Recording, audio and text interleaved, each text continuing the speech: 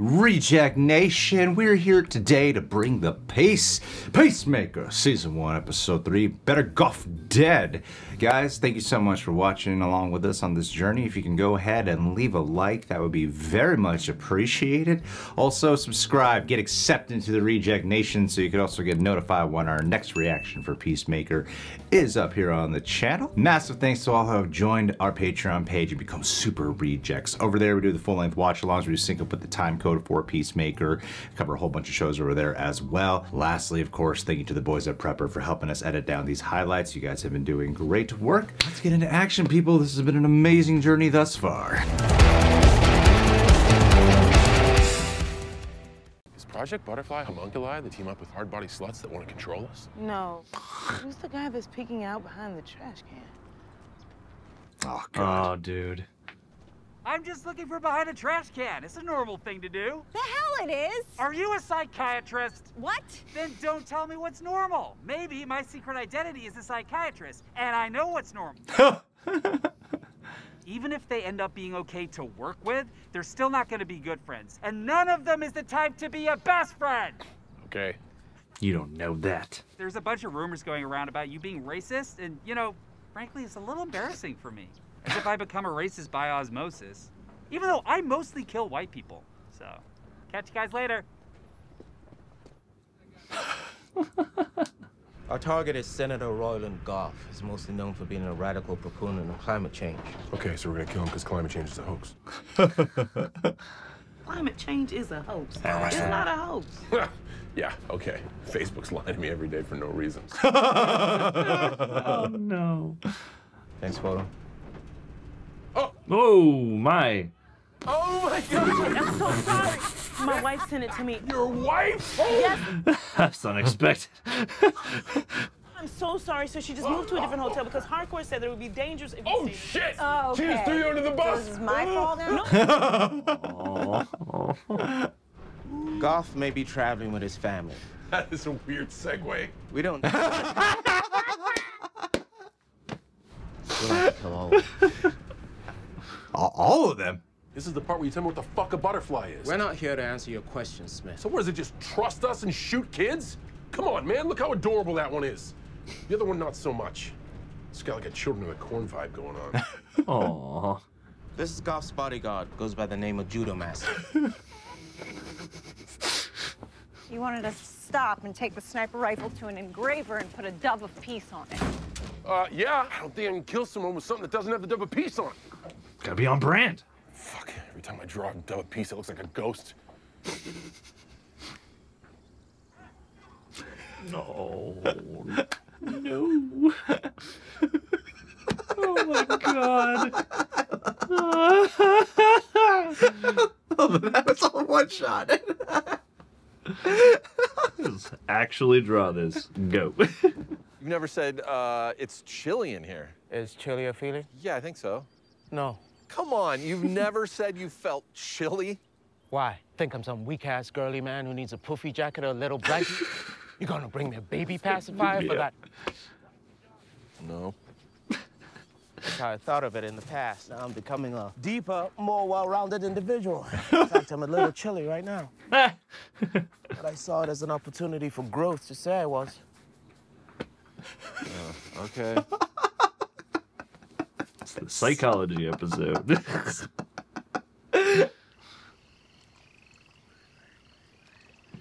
Just kill the kids. No questions asked. You'd think she could just kill people. Yeah, I mean, she's pretty good at it. It'd be a lot less conspicuous than... Papa bear, mama bear, brother bear, and sister bear, all accounted for. We've got a bodyguard and Cobra Kai in the Cadillac Escalade. Copy. It's Berenstain Bears. I was just about to joke about that. Dude, I grew up on those books. It's Berenstein Bears. Absolutely not. It's actually named after the creators, Stan and Jen Berens. Does this fucking matter? It's Berenstein. Oh, I don't mean to correct you, sir, but it's... Shut up. it is Berenstain. They're about to enter the house. What he's about to do, I still don't have a goddamn shot. If you don't get him now, Smith, we'll probably have to wait till morning. Yeah, that's not helping me make the big motherfucker in front of him disappear, okay? You want me to take him out too? No. He could have made that shot. It's Peacemaker. I know why he wasn't taking the shot, guys. What are these, zombies? I know. We're not killing anyone who doesn't deserve it. I'm not Amanda Waller. Ooh. You gonna take that?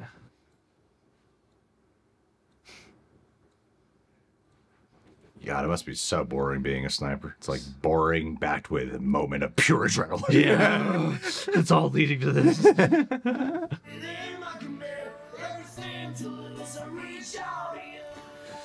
There's one thing James Gunn knows how to do is communicate love through the use of music soundtracks. After high school, I joined the CIA. Spent a couple years in the DEO, then Argus. That's where Waller found me. Now, here I am, living the dream. About to assassinate a couple of children. I love you. Hey, can you watch for a second? I don't. Sure, yeah. Take a break. Oh my God, our feelings of attraction. What the fuck you doing here, man? I followed you guys in my Vigilante mobile. Where'd you get a Vigilante mobile? You've been in it. The Sebring. Vigilante needs to stay there with you. I don't want him going out and fucking this up. Dude. You're a fucking clown. Yes. Yep. You're pouring some sort of honey-colored goo into bowls. They're butterflies. How do you know? Because that's what they do. They're just like an alien race or something? Yeah. Oh, yeah. Just kill them! Now! Take the shot! Peacemaker, take him out. Even the kids? Yes, all 4 beds, now! If you have a shot, terminate him immediately. Whoa, what a cool shot. Yeah. God damn it! Waller gave us a killer who can't kill. Come on, Vigilante, get in there. Hey, dude, move over for a sec. Oh, wow. Don't fuck this up, dude. He was. He's Vigilante, man. He's a great shot. Woohoo! Mama Bear, out. Oh. Susie Bear, out. And now, Papa Bear.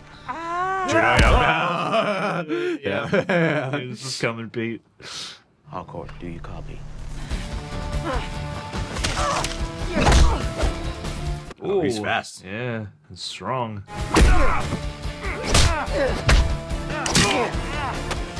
Oh.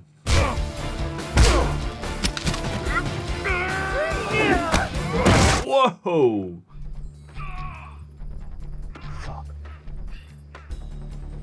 The main one to kill was Papa Bear. Yeah. Kill everyone but Jesus. Oh! Dude!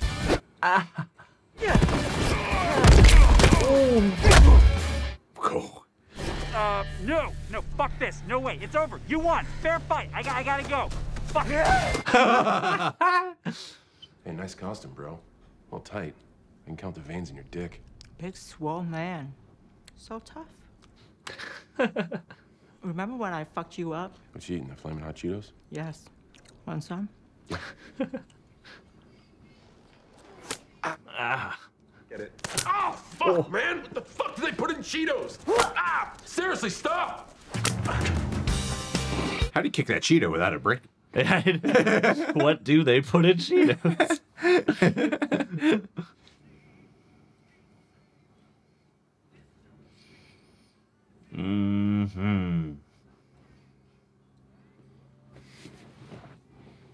Yeah, you knew it. There's only one place car batteries go. Damn, you good? Well done, out of bio. Wait, no. Identity revealed. He's trying to cover. Changing my facial expressions. He won't be able to recognize me in the lineup. Oh, jeez.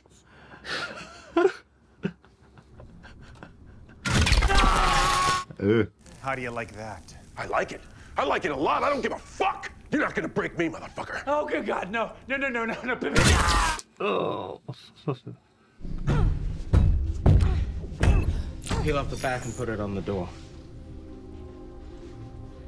That's some Mission Impossible shit. I'm not giving this guy anything. Maybe you could just give him a little.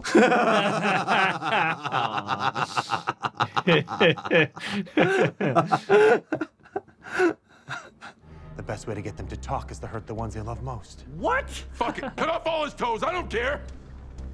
Dude, if someone doesn't have their pinky toe, they fall over. It's the most important toe on the human body. I don't think that's true. What is? I read it on the internet. Ow, ow, ow. Poor guy. Oh, God! Is he taking off all his toes? I think he's just taking a while to get that one off. Because it's got to be more complicated than it looks in movies. Why is it not coming off? Because your blades are dull as fuck, man. Why don't you maintain your torture shit? Jesus!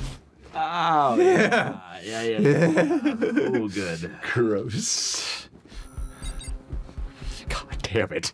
Come on. Guess it's not working. Oh, yeah. He knew. Oh, yeah.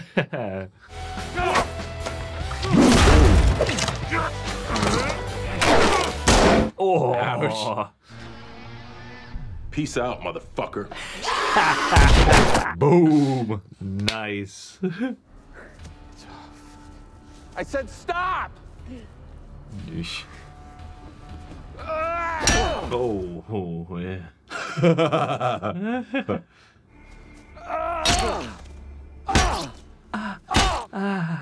Gosh. Economist, motherfucker. Yeah.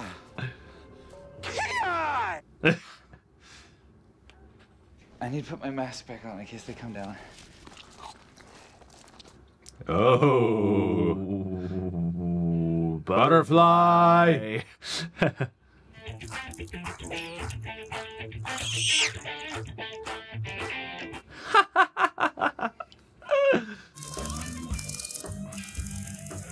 Maybe shoot that. Oh. Project Butterfly.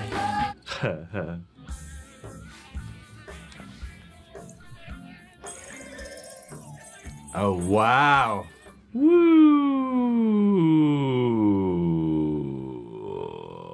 Oh my God, it's a global mission. Enough for hundreds of episodes. Post-credits. Post-credits, you can't forget. Dude. What? If you fuck up this mission, I will kill your fucking family. Okay, good luck. A little late for that. You guys got beer?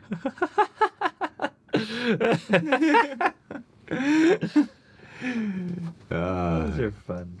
Peacemaker getting darker and more mysterious. I'm excited for this one, man. I don't know what the hell the butterflies are. I don't know anything about them. But that's cool to see that they're. It's cool to see that it's like they tease it on like it could be a global threat. But I love how contained they kept it for these first 3 episodes. Just keep what's called Evergreen is what they're at. I think so. Whatever this town is. Yeah, right? yeah. Like how they've kept it pretty contained for the most part, but they did travel here. Yeah. And yeah, it's like you think there's just kind of a few of them, but to see how massive the threat is pretty neat. So it opens the door for something much bigger to come. But I like how they have kept like keeping Peacemaker in the dark about it, letting it be slowly unveiled through the audience, and then allowing this episode to tonally go down a darker path. Like watching Peacemaker as he's been struggling, like he's been having like a crisis, right, over his identity, in the sense of, you know, I've always been about peace. I'm willing to kill men, women, and children, and then. You know, the fact that he's feeling the weight of the guilt over like the way he's viewed, and then also I think the killing Rick Flag really did a number on him a lot. And so having to kill children is like, this isn't the Peacemaker that was set up in the Suicide Squad. But yet, actually, funny enough, I would say that this episode reminded me more of what we saw James Gunn do in the Suicide Squad more than the other two. Something about the wood setting kind of gives you a little bit of that jungle vibe, and like the way how he uses the fight scenes. He did it in the first episode too, but I love those kind of fight scenes that a lot of directors do nowadays, where it's like you really follow the movement. Yeah. You know, so it adds a little bit, and of course the use of the sound design. Like if you're watching with headphones, you could really feel the impact of that. But I think like my main takeaway is actually the development of the relationship between Adrian and Peacemaker. Oh yeah, watching the way how, you know, like him being unmasked, it suddenly does create a connection, I think, for Peacemaker, for John Cena, to see like, oh, I actually know who you are. Yeah. And to know like, hey, you actually, like how Adrian Chase earned respect in his eyes. Yeah. I'm seeing like, oh, you were once this like scrawny little guy, but I see where you're at now. It's cool to see that, because that guy just really wants to be like Peacemaker's best friend. He's always been resistant towards him, and it's here he's actually seem receptive, and they could have a good partnership. And the comedy of that, like, I thought this was a really like tense episode, and it felt darker, felt like the James Gunn darkness. Oh yeah, and I like seeing that on display here. Like, it felt really violent, gritty, and I just felt like messed up. So, yeah, it really did. And I mean, it confronted multiple characters with that, and just to see the different attitudes. It's like you've got, you know, Harcourt and Myrn both being like, just do it, just take the shot. And you've got, you know, people like Adebayo and Peacemaker, you know, coming up against, you know, her first kill, his, you know, he's so used to this and now he's beginning to question it. And so, yeah, it's like they zero in on the act of killing throughout, regardless of whatever circumstances are also heightening, you know, the flavors of the show. And yeah, like I really like that just beat of, like, I like that they, you know, the way Vigilante is here, like, yeah, he is a bit of a goof and a joke, but also when it counts, you know, is pretty proficient. And so watching them, yeah, watching him be unmasked and it being this person who you know, Chris would never think would be capable of this, and yet, you know, is, yeah, that was like really endearing while also being twisted, which is, you know, perfect James Gunn territory to blend opposing tones that way. And yeah, watching them build that, and watching just like little bits of trust being built across the team, like with, you know, Economist and Myrn, or, you know, like I said, Peacemaker and Harcourt and things like that. Like, this was nice because it's like so contained and focused. You're like in one place this whole time, and I think you pointed that out. And yet, like, this whole, I don't know, this whole series thus far feels like the perfect blend of, like, it's just big enough, but it's also grounded enough that it's exactly what it needs to be. And yeah, like, everything I thought packed a punch here, whether it was the emotional stuff or like the fight with JUDOMASTER or the various gore effects, you know. I think what's cool about what he can do with this show is utilize a little bit more what he was trying to do with the Suicide Squad, taking oddball characters, people who seem like non-threatening at first, people you just really underestimate by appearance, and then you watch them in action and you see they are like a real threat. Like, obviously with the Suicide Squad, we saw him do that with like Polka Dot Man to a really great extent, and then here it's like JUDOMASTER. You, by this point, you're accustomed to the show. They're like, that guy's probably like a total ass kicker. You would assume that he's probably really great at his job, but again, the whole thing with like the physical appearance, he's tiny, and he's got a silly costume on. He's always eating Cheetos. So he seems like he'd just be like a non-threatening character. Then you see that he really is like a lethal badass of sorts. There is something that just feels like, yeah, you used the word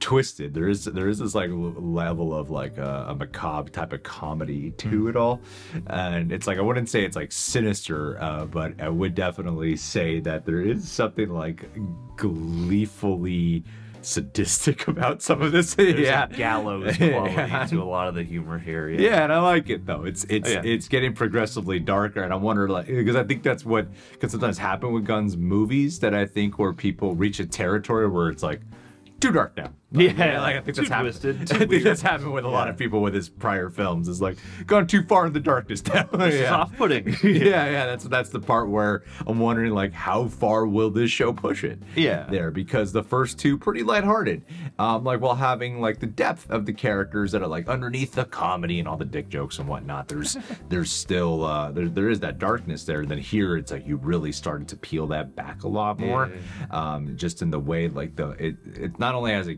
captured, but you feel like the thread of it all. And I do love this one a lot. I think each episode has progressively advanced the story in a way that feels like I'm watching a long movie ultimately unfold before my eyes, and with specific themes. Like, yeah, it's the psychiatry episode, the psychology episode, as you pointed out. That seems to be the psychology's been an undercurrent throughout all these episodes, but particularly in this one, they kind of brought it to the forefront a lot more with examining out loud like who these people are, you know, and yeah, that whole concept of like dealing with killing. You know, it is cool to take these characters that we saw in Task Force X and the Suicide Squad, and you got like Harcourt, who's a badass, who does seem like she's attracted to Chris in some ways. Yeah. And then you got Adebayo, the daughter of Waller, who clearly she has to keep it a secret, but surrounded by a perception of who her mom is, and it seems like she doesn't even fully know who her mom is. That her mom really is like ruthless as fuck. And then Economos, who is funny, but even for him in that scene with Judomaster, I was like worried for him. Like, hey, he said he's never been in like in the last episode, he's never been in like a gunfight or something like that, like shootout or something. So he's never really experienced like the violence firsthand. Like that felt like a moment for him to, like rite of passage in some way, and, you know, like I was nervous for him. That I was like, you're gonna get killed right now. Yeah, I was like, is he gonna get back up? Is this some kind of ploy? And that this was the most tense one, I would say. Yeah, and that moment with Economist and even the stuff with Adebayo, I thought did nicely to, like, you know, I was already really invested in and enjoying the team, but I think they've drawn this particular team in such a way where you can see why they're all there, and even though they're all, you know, funny in their own way, and even though there are buffoonish aspects to a character like Economist, for example, they still feel plausibly part of this elite team. And then moments like that where, like, yeah, he has to act fast, and you're like, oh god, is he gonna fuck this up? And then no, he does what he has to do. He, you know, smashes into the guy's car and knocks him out, and like it's dirty and it's rough, and so there's that tension that comes out of that, but also like, yeah, he got the job done. And so like things like that are like, okay, so I can see how all these people wound up on this team together, you know, just for the potential of that. Yeah, and I guess it's about uncovering a little bit more about the Clemson character. Yeah. This was my favorite one of him. Yeah. This is the most, again, they psychology peeled one. back the layers. Yeah, it's getting chilly. Yeah, but it seems like there's definitely more to him, especially in those final moments when he got up, he threw the phone down, that there's, I don't know, I think there's something to suspect about him. Yeah, and I wonder what that's going to be, because too, like, at the start of the series, it's like, okay, so he's going to be kind of our Waller stand-in almost, because, you know, Viola Davis is off doing other things. But, you know, it starts to reveal here, or at least it suggests to me that, like, oh, okay, we're going to see now how he's different from Amanda Waller as time goes on. But as this episode stands, this was great, man. I think there's a solid, I think this was a good choice for these 3 episodes to be the ones that debut together. Like, it sets you up perfectly for the full package of the adventure. Yeah. You got things going on with Robert Patrick in prison, the 2 cops. Now we got a better sense of like what the butterflies are without really knowing what they are, but some type of alien species. Yeah. And then a good setup for all the characters that we've been following. You know, like I feel like we really know who they are now, and now we're watching all of them. I think for a show, it's so impressive because this is a big ensemble, and James Gunn's so good at writing characters in a way where you can kind of feel like you instantly know who they are. Yeah. So when you already have such a great effect of already, like, I instantly know who these guys are, then every time you're with them more, it just feels like you're getting to know them better. Yeah. And you can't say that for a lot of shows, especially this early on. And like the way he does weave in and out of it is so great. And then to get like perfect casting for like fucking everyone. Yeah. You know, this is a terrific ensemble across the board. Like everyone's perfect. And everyone's got great chemistry. Like, what a great cast. Yeah.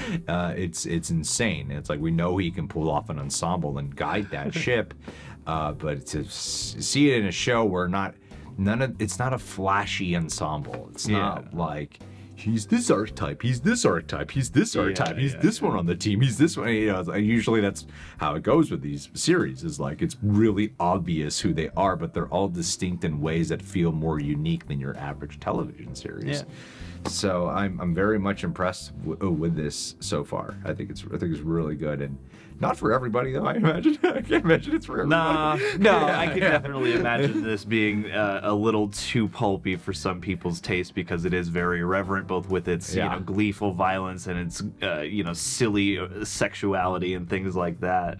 But yeah, I feel like this is a click for a lot of people, but there are certain people it certainly won't click for. yeah, because it's so R-rated in its comedy and in its and when it wants to get more serious, it's very R-rated. But because you don't see too many shows that are this like vulgar. Here's the vagina. Yeah. Like here's a pic for you. Yeah. I was not expecting that. All right, guys. Well, thanks so much for being here. You can subscribe, click that bell, hit that like button. Who's been your favorite character so far on the show? If the answer is Peacemaker, make it a little bit more fun and cite someone else. Hey, let's do a Scuba Steve. Scuba, the reason we want to shout you out today is because you've been part of our Patreon page for years now. Years. I want to thank you. It's 2022, and I hope that whatever resolutions you have for this year, that it's a great one, you're able to achieve it. And more importantly, the reason why you're chosen for this one is because if I ever had to assassinate a child, the great thing about you is I know you are loyal, and you are much more twisted than us in so many ways. Just from the brief conversations we've had, I can tell you're kind of a sick mother effer. You're a sick guy. You're a sick guy. But we like sick people. We like that. So to have you on our team, if I can't pull the trigger, I know you will. Absolutely. I know you'll go in there. You'll murder, slaughter a village of kids for us. No hesitation. You won't even ask why. Why are we doing such a horrendous already action? doing it for us. And that's what makes you one of the best superhero ejects that have ever existed. So thank you, Scuba Steve. Never change. Wait for our orders.